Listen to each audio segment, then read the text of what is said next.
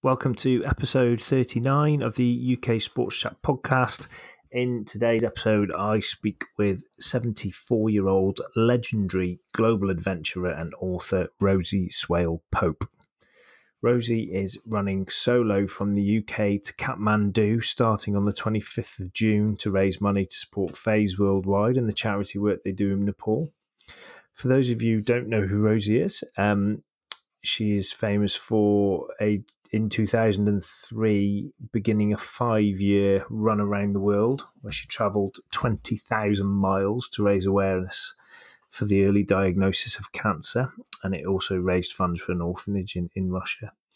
Rosie is the only person in the world who completed this solo challenge completely unsupported. She carried all her belongings with her in her cart behind her. I really enjoyed speaking with Rosie. Her enthusiasm is infectious. I hope you enjoy listening to this as much as I did recording with Rosie. Have a great week and see you on the next episode.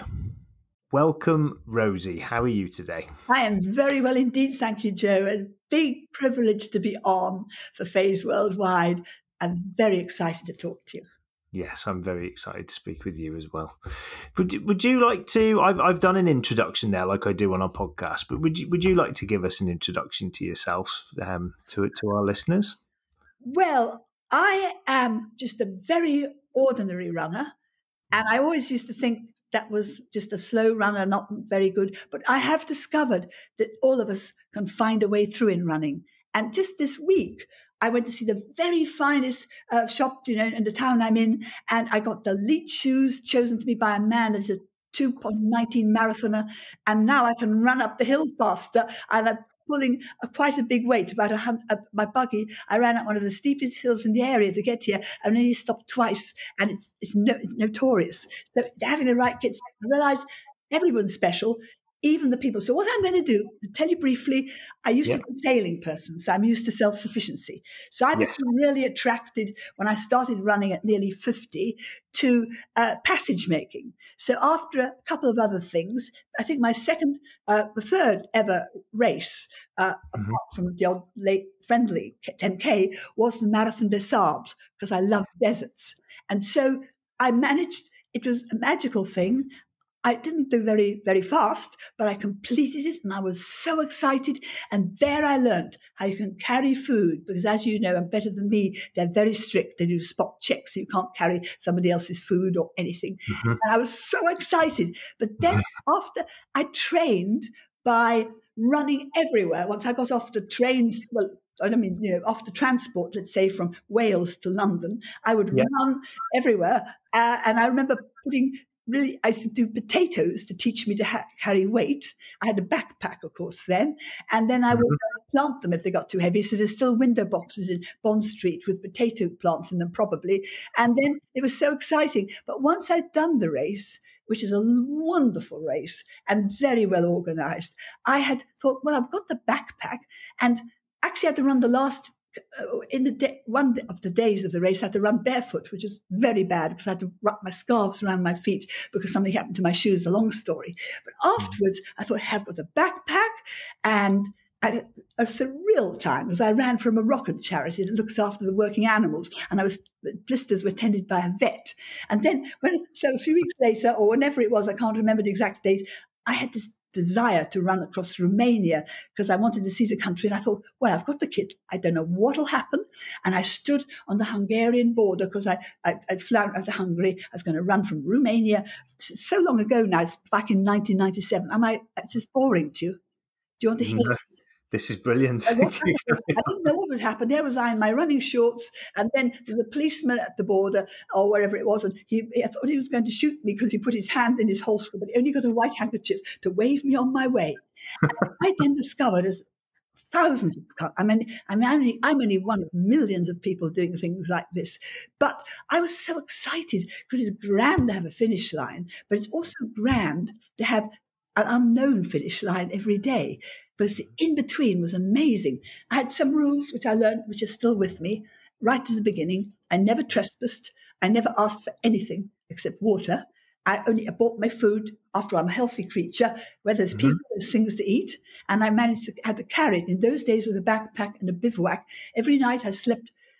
I learned immediately to sleep in unexpected places. If you slept Hmm. by a river, for instance, there'd be a thousand lovely gypsies talking to you all night long. So if you slept in a funny patch of bushes near a sort of rusting pylon, you were as safe as houses. You could make a little nest with your sleeping bag and all. And I had many lessons. I did very many mistakes with my feet and everything. And, Hmm. and I didn't know very much. I mean, I didn't know, I learned all the time. In every village, I got some rant. There's always a really beautiful, authoritative girl in a bar or in a cafe, and they'd sign my logbook. And I wrote about it for Runner's World, actually, at the time. It was only the second story I wrote for them that I write now and then. They're a wonderful magazine. And so I did it, and it was featured in the magazine. I was so proud. It took me 29 days, and I saw things I would never see if I was poor or rich. It is a Yeah. special sort of wealth running from place to place, as every long distance runner knows. And I was still slow, and my shoes weren't quite right, and everything hurt. But I thought, way to go. It'll last you, and you can think back on it whenever life's boring, you're perhaps not feeling too good. You can store it in your backpack and still carry more things. And memories don't weigh anything. After all, I became weight conscious fanatic after running long distance the first 2 times. Wow. What an intro! So I first came across you when I bought your book, Just a Little Run Around the World. It must have been. I was trying to think when it was because we spoke a couple It of was times this published last in couple of weeks. 2009. So a lot Yeah, happened. well, I think I bought it about 2012. I read it, Yeah, and there were three things that really I could remember even now when we first connected. One was that you were followed by wolves. One was there was a picture of you stood by a sign. I think you were going into Siberia, and it was saying it's not recommended to travel past here. And the other was your buggy. oh, my They were buggy. they were the three things that I could vividly remember. Very kind to remember all that. You're amazing because you speak to so many famous people. But I'll tell you how it evolved. For a Please. couple of years, I was really happy, and Clive was going to retire a bit, not totally. He wanted to do video making. When I did the Marathon des Sables the first time, we had a commission, maybe, I think they paid 50 quid or something, and he was going to film it. It was going to be the local news. It was way to go. We're going to travel the world together. Not as a runner, but he could be filming and making his passion, which he always had, but he was always very hardworking most of his life and couldn't do it. And then I did, shortly after I did Marathon des Sables in 2002, we came home, and he said something is up, because he never went to the doctor. He hadn't been sick even with a cold for all his life, really, except for diphtheria when he was a kid, where he was abroad or something. Not diphtheria, swine fever, sorry. That's Yeah. this serious. He was very strong, well, he wasn't a runner, but man, he could run better, faster than me without even any training. And then he went to the doctor, and he said he had a little pain in his groin. And I thought, well, hey, do men get cystitis? We were joking. And then the doctor said, well, it's prostate cancer, but the good news is it's a great cancer. If you catch it early, I expect you to live to be 82 or 92 and catch me a big fat fish and start running, and you'll be fine. You'll live to be 100 and run over by a bus. But the trouble was, however, they were very good NHS. Even then, they're absolutely stunning. But the tests showed it had spread to the bone. And in those days, 2000 to 2003, these years where Yeah. there was no way out. You could control it, and it was awful. And then the worst thing, to control it for 2 years, he fought it like everybody does. There's nobody Hmm. who's brave, and there's no family who isn't brave. That's why my book is called Just a Little Run Around the World, because the real journey is life. And then, so after that, he started having, I could nurse him at home, and he died at home, and I can do everything for a cancer patient. I learned by some wonderful nurses in the hospital he was in for a bit.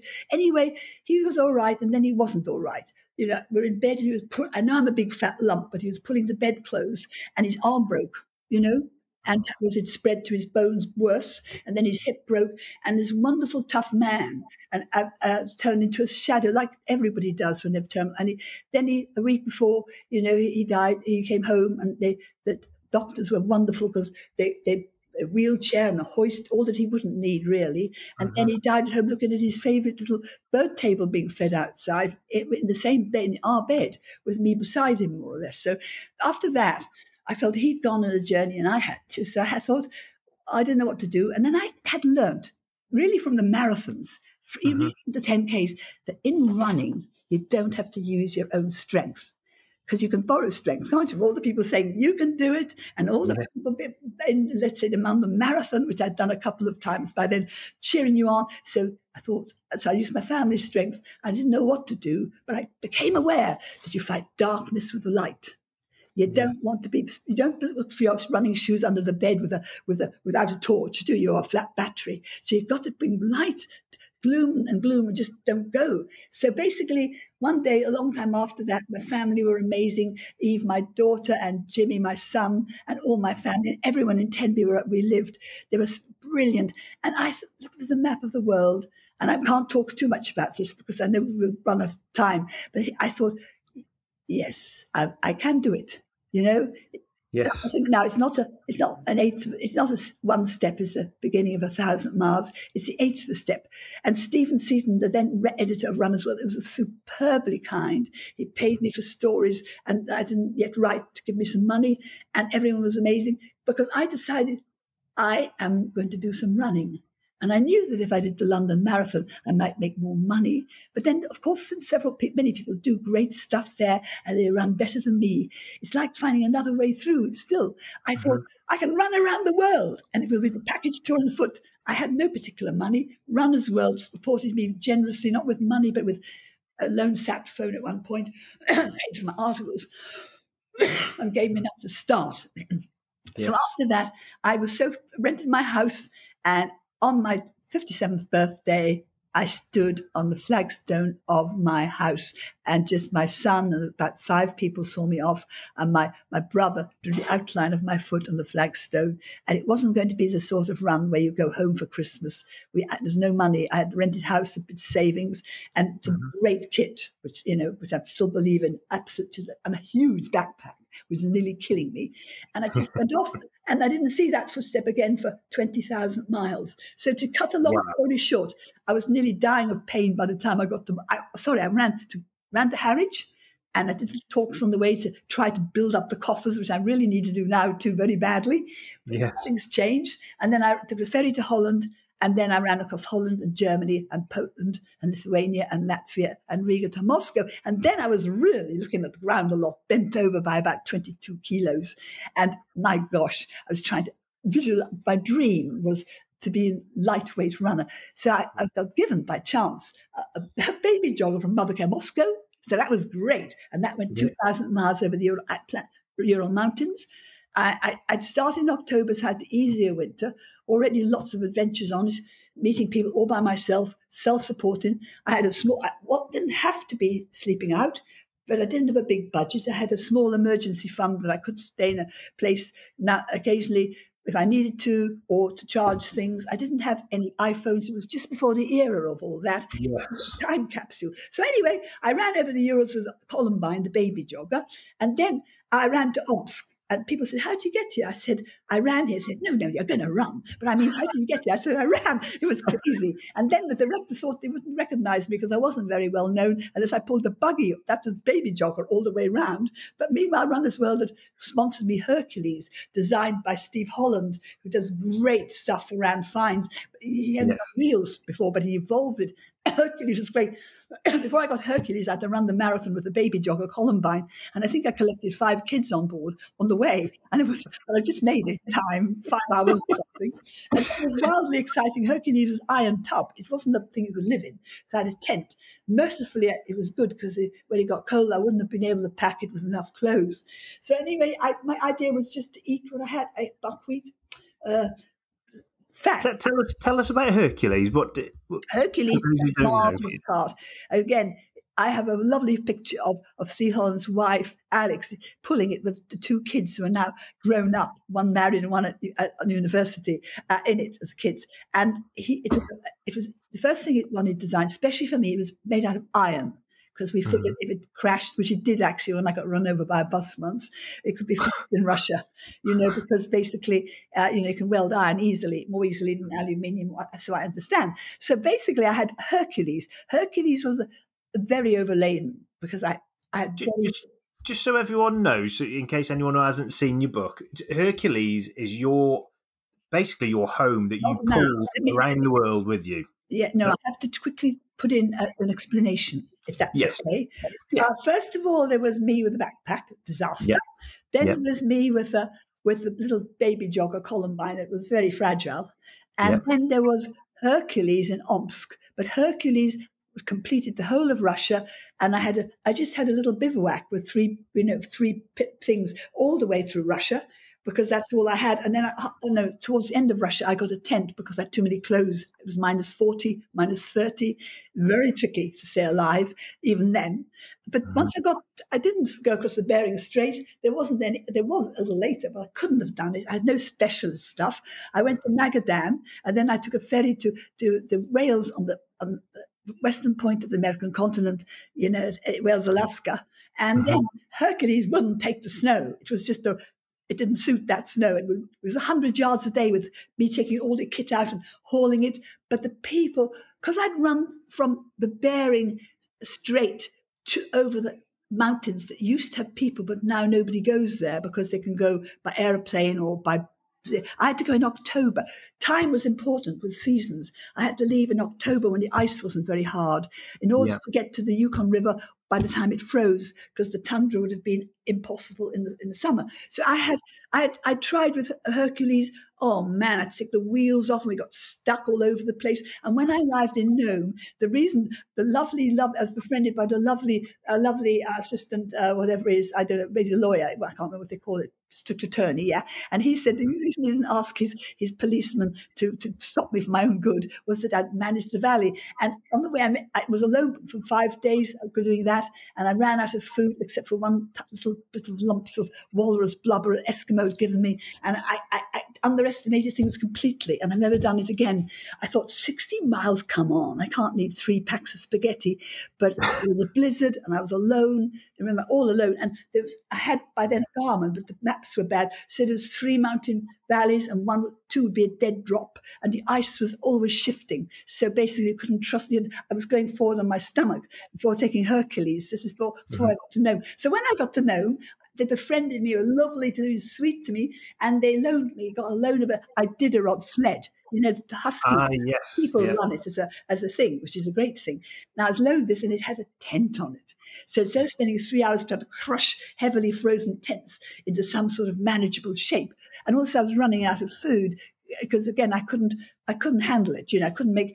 You can't when it's colder than minus 30, and it was regularly minus 30, 35, 40. You can't really cook outside. In Russia, I had disgusting petrol, with all due respect, but here it was so cold. So I went to the Kaltag Portage Trail at the Bering Sea coast that links the thing to the river. And do you know what? It was minus 62 Celsius. Hard to stay alive. Wow. But anyway, that's not about this. I finished a run around the world. I broke my ribs many times. I was swept away by rivers, knocked unconscious, down one river. There's no time because there's so much has happened since. Joe, I just can't say it. But I arrived home and I did the second footprint. And then I realized after the last footprint, there's a next footprint for all of us. Yeah. Wow. I do just want to ask you one. There is one thing I want to ask you about your run around the world before we talk about because you have done so many different adventures. What was it like to be followed by wolves? I woke up. Well, the fact is, funnily enough, you can go on great training when you're in comfortable surroundings on how to have resistance and bravery. But when you've bloody well got to do it, there's an Icelandic saying, not there, but later, need makes the naked lady spin. If you've got to handle wolf packs, you can do it. And I knew you don't run from puppies. Even friendly puppies will nip your heels. So he came in my tent. And it is big timber wolf. I was every night camping in the forest in the snow, learning to make tea from tree bark and eating buckwheat for breakfast, lunch and tea. And I heard this sort of noise. next minute he was looking at me, and I was really upset and know he was going to kind of chat me up or eat me, but it was very frightening. And if I'd run from him, might have killed me, because wolves are very friendly and everyone loves wolves. But in Siberia, if they're hungry, they will kill you. Not Yeah. America, they're lovely. And then they follow. I can't tell the whole story because we haven't got time. But eventually the wolf pack followed me for 10 days, and I didn't dance with the wolves and I didn't make pets of them, but I just tried to move along, and they followed me as they were seeing me out of their terrain. And what kept me going was the reason. I think there's all sorts of tricks I can tell you, like my socks and how I managed the physical things, but you all know that. What the main thing that kept me going, I know it's the same for a lot of runners, I had this powerful reason to do it, because I felt I was just an ordinary person, a very ordinary runner, but I had experience and practical things. But the thing is, if it saved one life, having seen my husband die in my arms, him go on a journey, and then me, like many others, go on a journey for the sake of people they love for various reasons they lose, I was going to do it if it took everything I got. Yes. Wow.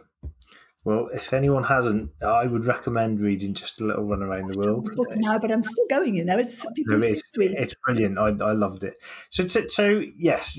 So lots of things happened in between. You don't want to know. Yes. But what's really important is now. If we have time, we'll go backwards. But let me tell you about now. A turning point. What are you up to now? When you see, a few years before, I'd run across America and blah, blah, blah, blah. And that eventually got buggies. Once a buggy succeeded another. And the one I've got now is the best I've ever had. And it's quite old. And I've just got it back from Turkey. But I digress. So what happened, the next big turning point, among many, as there's no time to talk about, is that it's very dangerous, ladies, doing housework, because I had just finished a project living out on the beach for the homeless and doing something for them. And I thought, we're going to go to the laundrette. It was a beautiful frosty morning, the last day of the year. Well, it was the 28th of December, 2017, nearly 2018. And I just slipped the smallest puddle you ever saw. There was a bit frozen. Crash! And I was looking up at this circle of faces, and my hip was broken. I couldn't even, it was hanging off nearly, because basically I damaged it a few times, falling on the ice and things. And I couldn't get up. I couldn't get up with anybody help. I could not. The pain was terrible. When was this, Rosie? When was this? This was the 28th of December, 2017. Okay, so it's fairly recently, yeah. At home, really, in Hove near Brighton, where I am now. And then everyone was amazing to me. And I digressed then. And on the way, ambulance had to come and get me. And I was telling them, I'm going to run around the world again. I'm going to run. And all the morphine was talking, and they were saying, yeah. And it was so great. And then the surgeon took a look at me, and he really didn't think much of it. I lived mostly on the seafront doing projects. One of these crazy people, like, that's going to just wreck my work. But bless him, he didn't replace it. He pinned it, because I had good bones from the running, see? And then I was thinking, Chris, it's the end, because I'm 70 or 70. Yes, I was 70 or 71. I can't remember what, but it was that time anyway. And I thought, that's it. When you break your hip, then there's curtains. But I had amazing friends. The park run is one of my favorite things. Yeah. And I first of all, my friends wouldn't let me go camping till I could get off the floor by myself. And frankly, I had to stay in a hotel for a few years. It was a lovely, lovely place. But the main thing was that my friend said, you've got to get off the floor by yourself. So I was up there with a nightman, not drinking anything, but in the bar, because he could help me if I couldn't really get up. Once I could get up, my other friend, Claire, she took me finding a campsite. And then I stayed in the one I'm in now. I come back to it. It's really like a home in England. And I gave me the biggest tent, just a normal cheap tent. Not cheap, but a normal tent. But they glorious. She wanted to put a radiator in it. They fussed me. They spoiled me. That's why I'm starting on this run. They were amazing. And when I still couldn't run, they let me do an ice bucket challenge for the nurses and added extra ice cubes. It was snowing. It was that winter. So they were stunning. And lots has happened since. And then 4 months later, I managed to hop when I was allowed to fly, and took no medicines after I left the hospital. I'm pretty strong inside from all the training of running. But 4 months after, I took a plane when I was allowed to fly off because of the, whatever. But you get sort of air in your blood or something stupid. I can't remember. It's not stupid. But anyway, I went to America, to Texas, where that buggy I'm using now was being stored by a lovely, lovely friend of mine. And I pulled it on crutches, hopping and thinking, gosh, I'm wrecking everything, all the way to Dallas, where I sent it home, I freighted it home. And And really, and then I put the suitcase to the airport again, and then I came home, and thought that's finished me off, but I got stronger. And then the week before I'd broken the hip, I'm leading up to the present day. The week before, I'd been planning a trip to run to Berlin, because that book you've just mentioned, it was kindly coming out of a very sweet young German publisher that really needed support. So I thought I'll run there for fun. And so I hadn't been able to because of the broken hip. So I thought, yes. So I think it was in June. I broke the hip in December 2017. As far as I remember, it was in June. Or I went off June or July. I can't remember, but that in the summer sometime. I ran from Brighton to Hove, and then to all the way, North France, Belgium, Germany to Berlin. And I thought, I'm getting stronger. And then I went home to do a speech for this wonderful charity, Phase Worldwide. You see, Clive had a dream. The first dream he had after Marathon des Sables was we were going to go to Nepal and help the people there. He didn't want to come along just like a spare watch at his. Rosie runs and I'm support. No, he's a practical guy, very good at electrics and everything, and we were going to help. And then when he got sick, he said, I'm going anyway, but he didn't. So I thought, way to go. And the lovely Jonathan, who's listening now, he said, would you, and also there's an argument as to who really said it, because the lady was staying with, I went up to Cumbria to do a conference for Face Worldwide to give a very bad talk, but non-stop like now. And bless them, he said, it was one of the, would you run to Nepal for us? We run for Nepal for Phase Worldwide, practical help achieving self-empowerment. And I thought, yes, because previously I've been planning. Yeah, I've had an interesting life. I sailed around Cape Horn and I rode down Chile on horseback. My previous idea had been, let's go to the countries where of memories. Like my poor mum died when I was 2. I had a hard childhood, but after I was brought up by the postman in Davos, and that's another story. When I did this for South by Marathon and met her when she was nearly 100 again. And my grandmother was the first person that said, it isn't good looks or natural gifts, lucky for you, child, wanting to do things. And I wasn't a delightful creature. I was an ugly, gawky, worst runner in school. I was so embarrassed and upset. But eventually, encouragement, if love is the best short word in the dictionary, encouragement is the best long word. Because I'd met the Tenby turkeys when I was nearly 15. That's why all that I've described has happened. They didn't say, you're not doing so bad. They said, if you can run a marathon, you can't be Tenby Turkey unless you can run a marathon. And all these lycra-clad supermen, young men with great speed, they slowed down. And, that's the real magic is encouragement and love. It's not really rabbits out of hats and things, although they're fun. So anyway, after that, I thought, yes, run the Kathmandu when you're 72 or whatever, 73, whatever it was. I thought, that's amazing. But I wasn't going to come back. I'd started from England when I ran across America, blah, blah, various different journeys. So I was going to continue from Nepal, because reality and running are very, and dreams and goals are the same, aren't they? I'm very fit by now, except they're still a bit healing. But basically, I haven't got as much time ahead of me as I have behind me. So basically, you have to choose what to do. And you can, as a runner, all runners know how to change pace and adapt to the situation, don't they? So basically, I thought I'd better keep going and I'm going to go all the way, a long way round. All my journeys are a long way round because reasons. I had to go to Vienna, blah, blah, blah. So anyway, I set off and I ran through approximately 3,000 miles and through exactly 12 countries from England. So you set off from where to where? Give us that again. Let me try and... I apologise. This is not very good. No, it's great. You are so infectious. What I have to say is, what happened was, because time is precious, I didn't go back to England and start again. This is very important. This is really the crux of what I'm talking. Really, the best thing in the whole world. What's happening now? I decided that I would run the Kathmandu from Berlin and raise the money for Phase Worldwide. You've got the link here. I know you're going to give it out and everything, but it was just very important. And I didn't do very well, but I did my best. And I continued from Berlin, very low profile, through Czech Republic, Austria, Slovakia, all through Hungary, all through Serbia. By then I knew how to do it. I learned a lot, and I had very hardcore equipment, good equipment.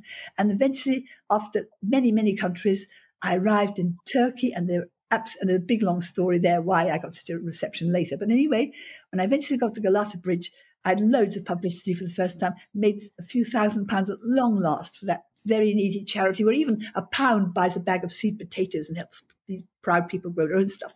So I went across Galata Bridge, and Now This News and many other things at 8 million hits, or many millions. Amazing. But that was great. And they closed the Bosphorus Bridge, especially for me. The municipality out of Istanbul are amazing. The police were very kind. Everyone was amazing. And then I was on my way in Zafranbola when COVID struck, and I was stopped because I'm over 62. In fact, I'm very, very much older. And and the funny thing is, then like today, magic happened today. I have to digress. The Hilton saved me. They owned was going to stay for 2 nights because I was dreaming of crispy sheets and charging my phones after being in the mountains. The lovely man, Ahmed, I think it also he's the manager, a highly thought of manager, but now doesn't need a few people, staff, no kitchen, no jacuzzi, no nothing. But when lockdown happened, somehow they brought a gigantic exercise machine that wouldn't even fit the lift up to my room. They said, when you can keep going. Because I was on my track. My idea from Safranbolu had been to finish my run through Turkey and then go to Georgia, Azerbaijan, across the Caspian Sea by ferry, then Turkmenistan, etc., to Kathmandu. And there was a hope, because it was in March when I stopped. And Yes. because I was over 65, you're banned to leave the house. And so I did stop. And that was it. And then, because COVID continued for everybody, we've all had to find a different way around and a million different paths, haven't we? Many people. I had to come home eventually, but my beloved cart was left there. And it'd been there a year. And then, in between lockdowns here, I got my heavier cart.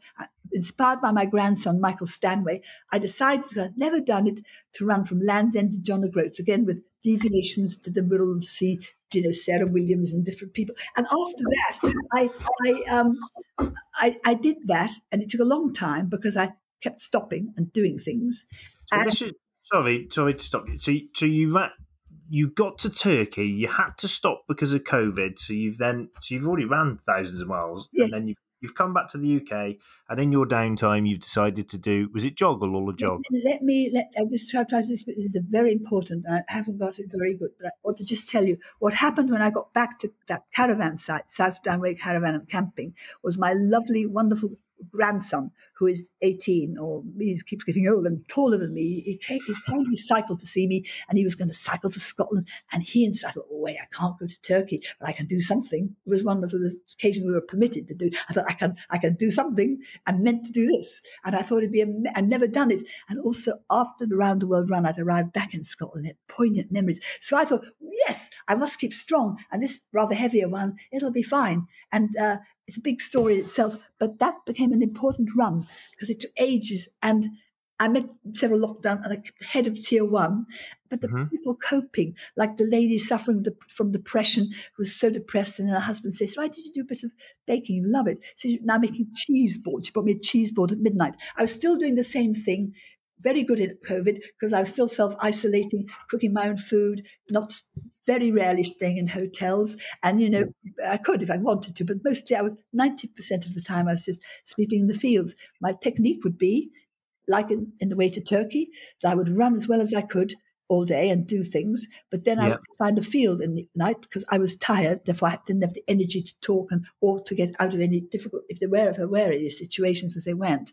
So I would sleep and be wakened by bunches of stray dogs all the way through that terrain, and it all joined me for breakfast, and all very friendly. And then I would have my tail up in the morning after several cups of delicious coffee, because I'm a decadent woman, I don't believe in austerity.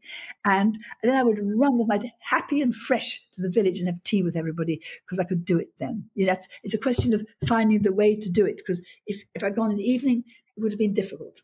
And this changed later, because when I became a little better known because of the bridge, they used to think it was dangerous for me, but it was really dangerous what they were suggesting. I have to sleep in the town car park, or a hotel. But never mind. So I did that, and then I came back and did the same to John O'Groats. I went to see many people on the way. I had to do different assignments, but I met the most extraordinary people. To start with, I met people. One man just out from jail after 4 years armed robbery, who was absolutely delightful and looking to the future. He was in the hostel, and he's now had a job at one of the supermarkets in the back, loading things.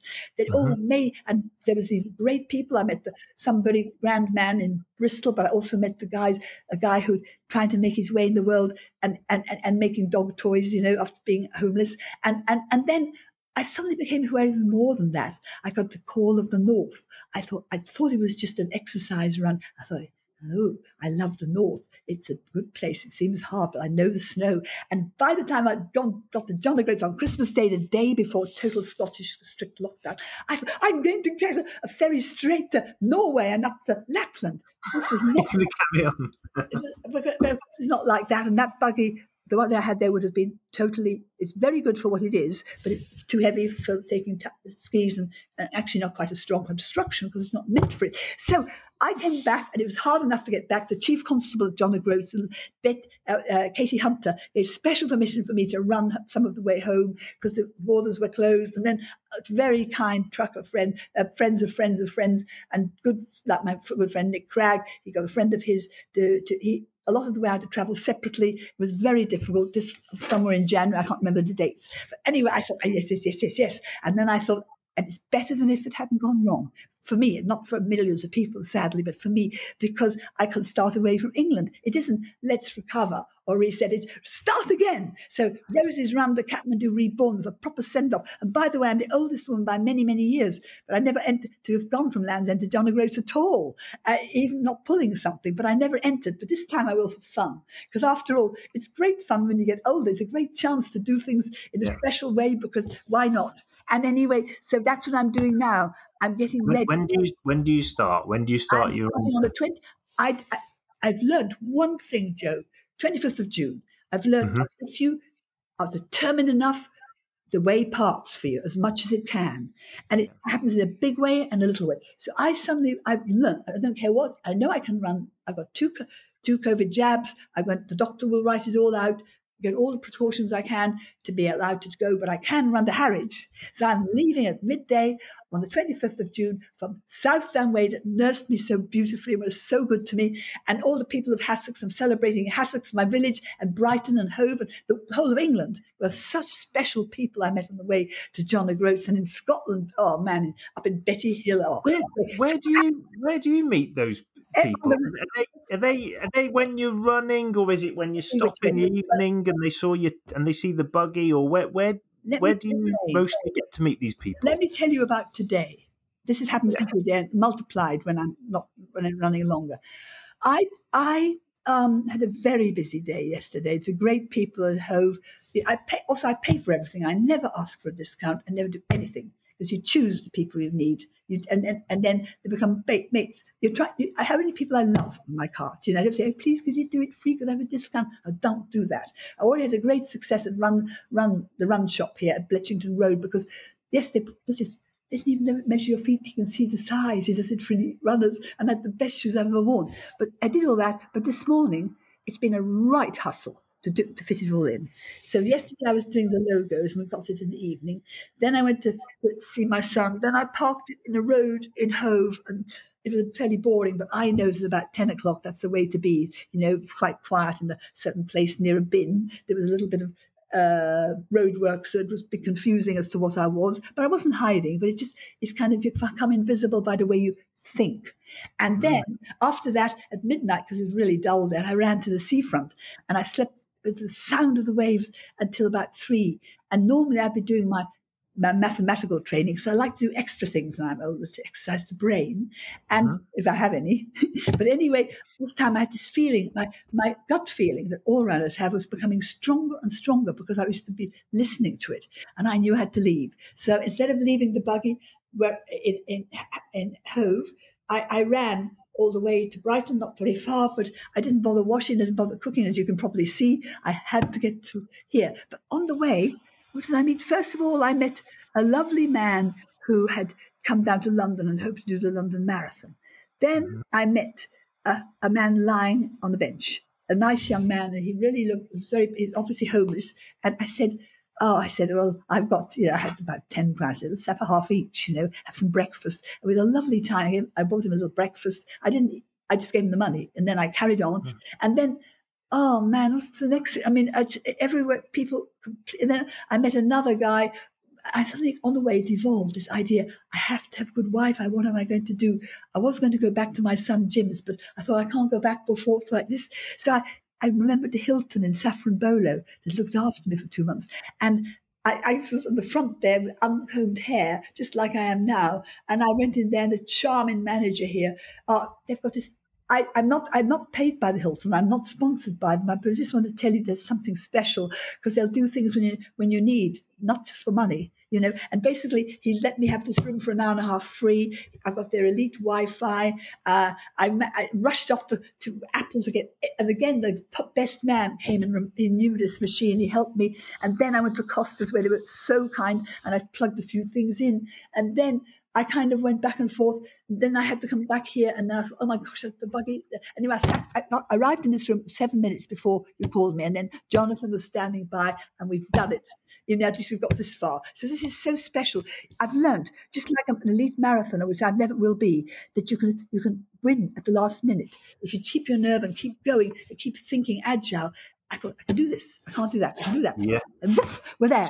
And that's happened several times to me recently. I've learned so much from running. So we've spoke a couple of times leading up to this, haven't we? I am completely in awe of your mindset, because you said to me on the phone last week, you said, I'm 74 and I've got all these wonderful adventures ahead of me. And I was talking to my dad last night, he's 72, and I can't imagine him ever picking the phone up to me and just going, Joe, I'm running off to Kathmandu. What's and your enthusiasm? It's your mindset. Even for learning how to do this podcast, you've been so enthused with it, and the way you describe the people at the Hilton, then it's infectious. But what's still driving you to? Because these challenges you do, they're not. They're so mentally and physically demanding. It is hard. What's still driving you to do that now? Well, it's very interesting, because I do pull the pod because it's so helpful. It teaches you agility to start with, because you can't just run on a path and you can't just go on the road. You have to keep thinking about it. But I do. Look, I ran all the way around the world, and most of my life I was fueled by passion and maybe sorrow and devastation, because my husband we used to dress each other in tinsel at Christmas. It was him and me, and it was just, we were totally a love story, and and that was sorrow that drove me. But happiness is a bit of pathway. I don't do it to prove I'm a great runner or anything. I only would say I'm the oldest if it was useful for Phase Worldwide. Don't forget to put the link in. But also, I've got happier. Also, my mind. I've realised that the big deal is in the head. Really older, and I know that my best times now. Your best time, because you're a very fit man, would have been perhaps when you were younger, because you've gone incredibly fast, like nearly all runners. Because I was incredibly useless. My knees used to go out of joint. Now I've got a wonderful guy called Sam up in Derbyshire. A friend bought me a session with him, and now I've got his logo up. He said, I've got potential. He said, if he had me for 6 weeks, I could run till I'm 92. I love it. And also, I'm taking more care. I used to assume I was strong. I was being falsely proud. Yeah, you sailed across the Atlantic. Surely you can do that. But now I know you can't. It's just specific for a person like me to have the right shoes, the right food, and to kind of look after my mind. That's mean I do a little bit of mental exercises, a little bit very haphazard, but not sort of sanctimonious meditation, like practicing, and I can count backwards from 20 sort of lampposts and that and sort of thing. I've become a lot stronger and more determined since Turkey, because I love Turkey deeply, but it was a very hard last week. I had to stand up to a rather important, police were wonderful to me, but one man, it wasn't his fault, but I had to stand up to prevent him destroying my cart. And so, I had a hard last week. Yeah. But and I'm going back to do the 2023 marathon with the runners there. There's 80,000 of them that do running for charity on the marathon. And very, very. Istanbul. Is that Istanbul? Is it? Yeah, Adam. They're called Adam. Yeah. I don't know how you pronounce it. But they're great buddies. I've got some extraordinary Turkish friends, and I'm having a little Turkish flag with me because they were in tears when I had to leave. I was hoping just to put on track, the harness on my back. It was in the best reserved place in the Hilton car park in Safranbolu. And they were running on minimal wage. It's devastatingly hard. So I did it. So my plan right now, and you need to know my plan, is I am working like fury, because although I'm spending more money than I have, which is why I ought to do a few podcasts. I don't mean podcasts, little Zoom talks. I've already done it for the Orion runners, who were the first, and I had to learn how to do both Microsoft and Keynote and insert films, with videos and slides, and it all worked out just so. It was wonderful. And I'm available from inside my podcast, at least when I'm in England. Everything from £5 upwards is perfectly acceptable. I don't do things for any particular amount of money. I don't care. But I would use a little more, but I don't care. So I learned things.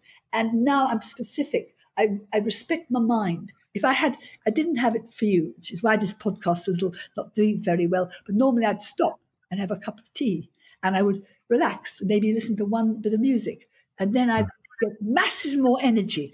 That's my trick now. But this morning was a little bit wild and woolly, but still, I had a nice drink of some green stuff that I slugged down my throat on the way here. Still got plenty of energy, Rosie. I had more energy than before because I never looked after myself before, and I never had any training. Now I'm trying to improve I'm very, very strong legs, but my knees need more muscle. I had a bruised ligament from the snow in Scotland, and I'm very bendy. I can touch my hands on the floor. I'm very stiff at the back. So I've got this wonderful Sam.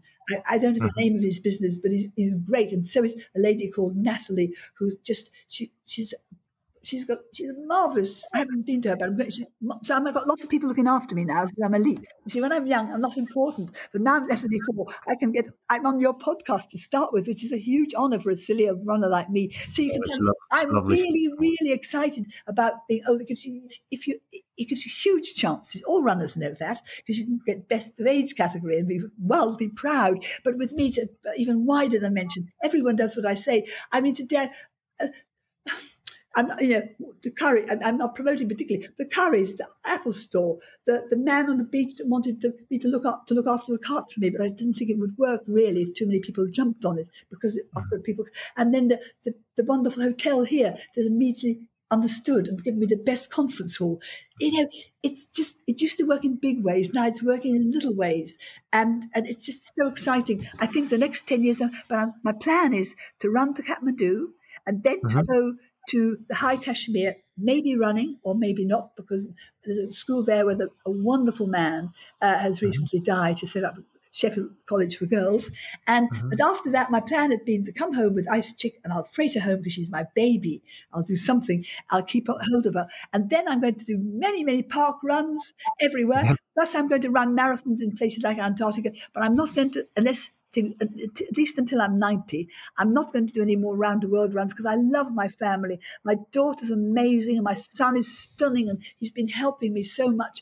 And my grandchildren now I'm a person who can be of use to them. I wasn't very good at it. I was away a lot when they were younger, bless them. And I never have got the handle of really cooking well in the house and doing things. I can cook, of course, and school runs. I haven't done it. I mean, I can drive and I can do anything I want. The funny thing is, Joe, because everybody can do anything if they set their mind to it, you've got to choose what is the most valuable thing to do for you. It might be cooking. For me, I've learned a little bit. I'm not as good as many people, but most of all is the will and the passion. The best thing is you shouldn't do anything except with passion. And if you do something that isn't with passion, you've got to keep thinking of a way around it to do something else or to change it. Sometimes you can change things a little way, because I run for love and happiness.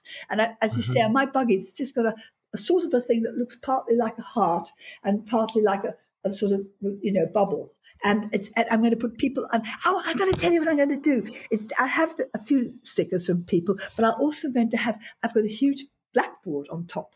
Children are going to go on it. But I can say, when I come to Brighton in 2 weeks, I'm going to come to say goodbye. I can put, thank you, Brighton. And when I'm in the middle of Norway, I can do that. So it's much better than too many stickers. People can't understand. So it's a universal thing. Because I ask who's the special people I've met.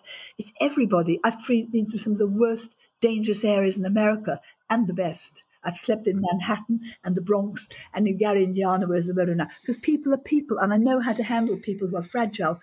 I'm not trained. I'm not a psychologist. My daughter is. She's brilliant. But me, I just don't show fear, because that, of course, that's insulting. And you don't act rude. The latest, it was a lovely story. When I was in Inverness, stuck outside a cycle shop because everything was closed, I was just on the Hmm. pavement in the snow. Lots of lovely people came to befriend lots of gorgeous people.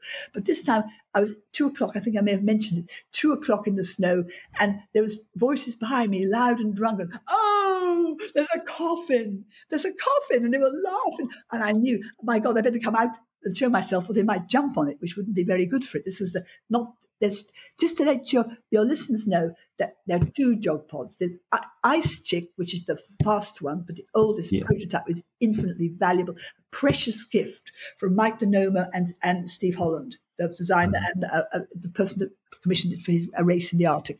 And then there's Slick Chick that looks posher, but she was in my office. Only Steve Holland would build me something for an office because I don't really like being in a house anymore. But she wasn't meant to go a long way. So anyway, I was in Slick Chick, having none other, and then these guys, oh, there's a coffin. So I stuck my head out. Oh, there's a person in the coffin. And man, it was 2 a.m. I said, hello, guys, how are you? Oh, they had their phones out. I don't know if anything transpired. They were filming me. Oh man. So then I said, we're getting home now and have a family. Oh, yeah, we'll go now. And so I saw them weaving down the road talking about the person in the coffin. And then I just went back to sleep. So I made myself a cup of tea in the morning and chatted with all my many friends that I made instantly in Inverness. It's a fast-track way to have amazing adventures and make dear friends that you've only met for an hour, but you feel you've known them for 10 years. And I really want to say, all the people in John O'Groats, I want to write you all. But just like it is self-supporting, is not just about eating your own grits and running alone. It's about, I've still got to do the website. I've still got to build the back door. I've still got to do this. I've still got to do that, and then I've got to minimize everything, which I'm doing every day. So that's me. And the future, all I can say is I'm very, very blessed. There's people that do marathons, exceptional things, that are severely in trouble, and they fight against the odds, and they've all inspired me. People like Chris Moon, who I was lucky enough to meet, and I did Marathon des Sables one year when I did it, and many others. But just because you haven't got anything wrong with you isn't a reason for thinking you might get something and sitting back. The older you get, if you're healthy, the crazier you should get. And you have to make decisions. My hair is a mess. So I've just used very good shampoo. No longer do I bother to colour it, and I don't put any conditioner on it. And I don't, protect myself, but I don't have, I have makeup. I sometimes don't have a mirror, like a blind person wouldn't. So I have to somehow brush the teeth. And I've got a fantastic dental hygienist because I like my teeth, because I've got so much to smile about. And they're stepping in. Thanks to, you've seen the book, they're still going. Thanks to this lovely lady, I only saw her yesterday, and she gave me a beautiful toothbrush, electric one, one of her own. People are just amazing everywhere. Rosie, how can people follow along your run to Nepal? Where can they?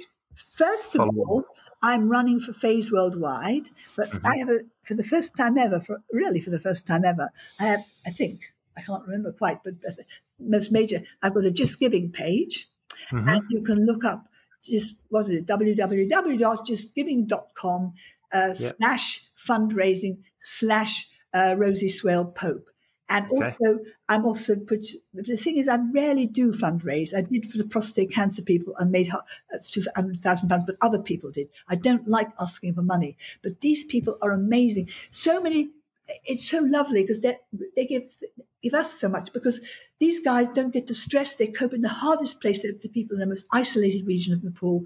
They've got a Start Strong appeal, one of their special appeals, as well as other things. Like if they just support the women, particularly the women and families, to grow vegetables, to get trained as midwives, they can look after themselves. I can't look after myself very well in the wilderness, neither can they. So I'm inspired, and I'm also doing it for Clive, because he wasn't this man that would have liked just to be remembered for some cancer and that. He'd be happy that I go to Nepal after all. So he's, it's so good.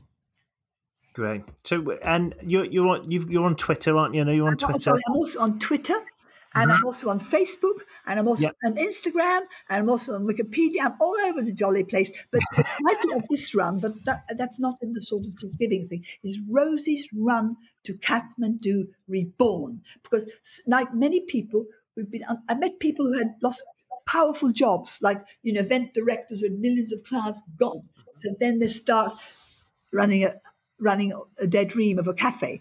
Everyone finds a way through. But I believe it's an exciting opportunity. It's a dynamic because you're obviously, if you've got, let's say you're stuck somewhere on the road, you will have to take a way round it. On the way round it, you may discover something you'd never see otherwise. Certainly, my run to Nepal was a fine kind of idea and was very exciting. But now I'm going back to Russia. I'm going back to the Arctic. I'm going to the wonderful company, PhD, that gave me clothes. I made a little jacket for Clive when he had bone cancer, weighing only 200 grams. I'd do anything for them. I'd give them my life. But without being asked, they sponsored me again. But I didn't have any way to take pictures. I don't have a camera. So the wonderful local wedding photographer, Barry Page, he spent 3.5 hours up in the South Downs, which hardly need the clothes, modelling this amazing padded gear, this wonderful down, state-of-the-art, expensive down clothes, when he's normally doing wedding dresses. People like that blow your mind. And I wasn't going to pay him. I didn't say, "Oh, would you do it for free?" I said, "What's the price?" And he gave me a price. I said, "Yes, because it's important." But in the end, he said, "It's so much fun. He wouldn't take a penny for it." And they were a gift to the people.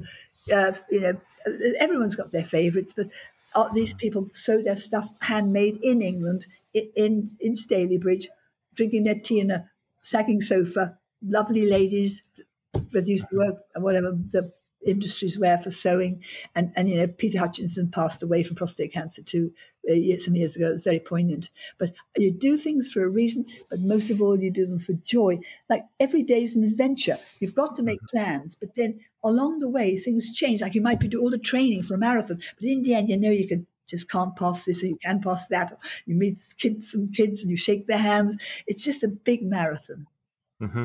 Well, I think that your personality rubs off on people, so I'm not surprised that people love to support you like they do. It's Well, please support me for Facebook. Like, if you feel you can, don't worry if you can't. A smile will do, but be aware that even a pound or so is a huge help to the people out there, and they don't take any money. They have nothing. And I have no expenses whatsoever from the charity. I have a very small job as a patron of a wonderful little company called Enable and Nicholas Associates Group. But because I'm their sort of brand ambassador, and I'm so grateful. I have no other money except my pension, and if I do a few talks, and I'm going to write a book again, because everyone wanted me, the publisher wanted a book, but it didn't get me. You don't write books for money. You can wash dishes, clean out loos for money, or do any old thing, or do wonderful talks. I've done some very highly paid talks too, as well as ones for £1. But I don't go by price.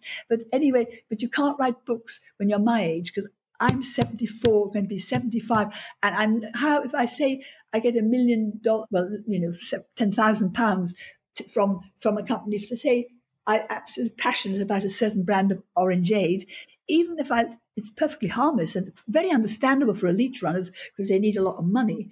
But my freedom by being self-supported, the most important freedom, is I save a lot and I need to say what I think. So because I'm going to Lapland, I am writing another book. I haven't run any proposal or got any deal, but I'm going to do it because you need to say what you think. How are the kids going to believe if you take exercise and go running, if you believe in yourself? It may not always work, but it always works better than if you don't. You can't promise people, yes, you'll make it. No, but you certainly can stand tall because you've given your best shot. And I meet people around every corner who bring tears to my eyes. And I believe feelings are important.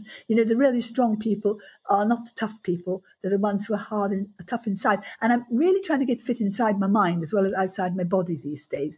And it took me a long time. But I'm so happy that slowly I'm getting there. Well, Rosie, it's been absolutely lovely speaking to you. I, for one, can't wait to follow along from the 25th. Really looking forward to it. I wish you the very, very best on your upcoming adventure. I'm I don't know how I'll fit it all in.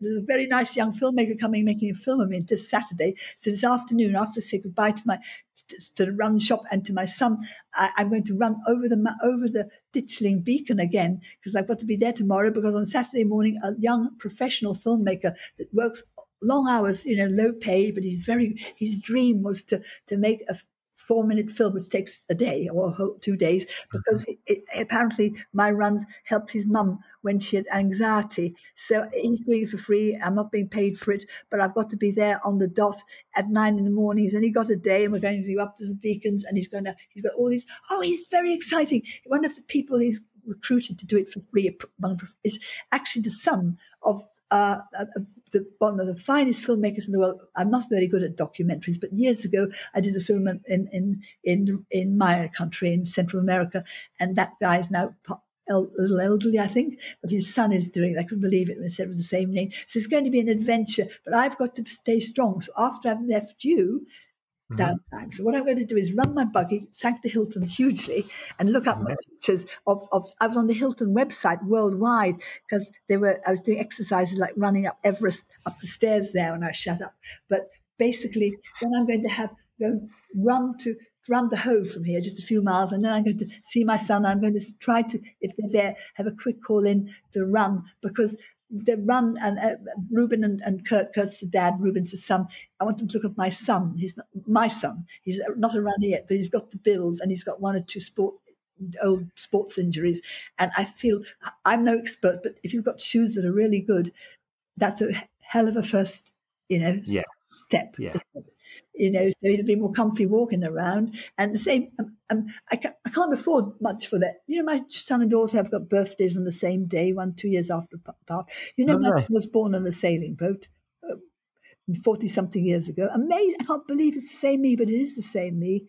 And I had, all the stuff for sale around Cape Horn when I was young. But what I'm buying from now is the state-of-the-art run socks for their birthday, because I haven't got any money. These are best socks ever worn. That's what they. And then when I'm a little wealthier, I'm going to buy another pair for myself and get somebody to bring them out if I can. And I'm going to buy a pair for Jimmy and Eve, and maybe my grandson and daughter when I can, because they didn't even touch me. I haven't my feet. What happened was I went to a lovely little cafe. I thought I'd better go and use the bathroom. I'd probably have to run on the thing. I called in the day before, just asked if I could come. He watched me walk across the road without the buggy. He had a pair of shoes in his hand, one of those guys. He said, "Well, we'll try these."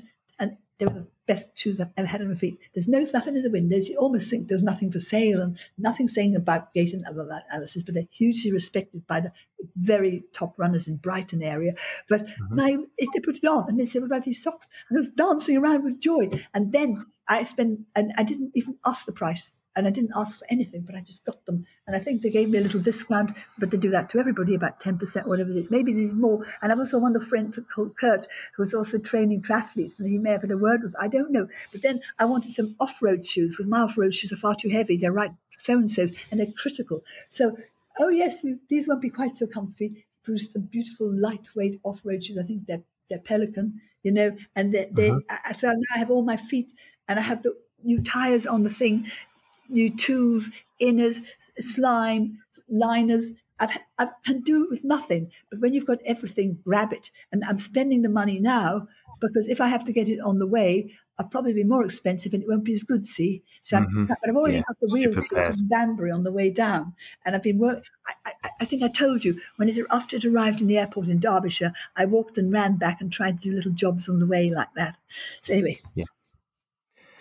Rosie, thank you ever so much. Well, thank you very much, Joe. It's been delightful. And let's a big cheer for Faze Worldwide. And poor Jonathan, he works so hard. He's brilliant. And he's a baby or a young toddler. They've got a young wife. They work, and he's one of the very few people employed with Faze Worldwide in this country. And I couldn't have done it without him, because he's got that way of thinking like you have.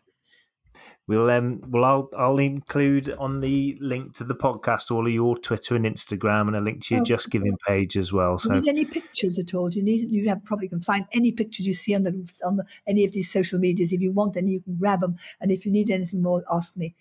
And I'm so honoured to be interviewed by you. I'd rather ask about you than me anyway. But I used to think I'm not special, but I've realised everyone's special. Everyone's precious, because everyone's only got themselves. So, if I want to have a life, I've only got me. You have to be your own, you really have to try to treat yourself a bit specially when you can, so that you can do it My buggy wears socks on stones. I can pull it up 32 steps if 22 I didn't think. I can make it do difficult things. I run up the steepest hills, but if I've got to run it on pebbles on the beach, the stony beach, I've got cheap charity shop sort of soft things like socks or a bit of a vest or something. I know it's silly, but it's sparing the wheels. Yeah. Yeah. Like a horse gets treated before a race. I'm not a racehorse, wrong analogy, but they have bandages on their legs and their tails and everything. But if one day they may have to pull the stops out, and people are the same. And so that's why I tell you, all you runners who are listening at this, Joe's wonderful podcast, just treasure yourself, because honestly, nothing else works. Otherwise, it's no use being brave, but something could have been avoided. But by the way, after I broke my hip, the surgeon, several weeks later, he was very against me, but he's absolutely, I'm his favourite person now, because they did a scan and he couldn't even Yeah. get the work it done. And he was beaming. And I have to say, it was, what is it? It's called Princess Royal Hospital in Haywards Heath. And he's Benedict Rogers, but I used to call him Roger Moore, and I thought about that by mistake. But they're just lovely. And I have to just tell you, when I broke my hip, those who went on drugs or big medicine, it was New Year's Eve I had in hospital. I was only there one night, and that was maybe 2 nights.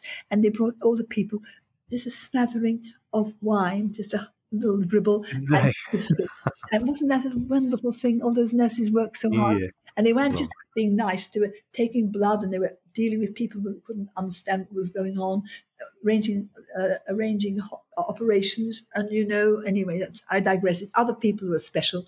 Run is just the metaphor for the fact that everyone's special. Goodbye. Sorry to go on. What a lovely way to finish. Thank you, Rosie.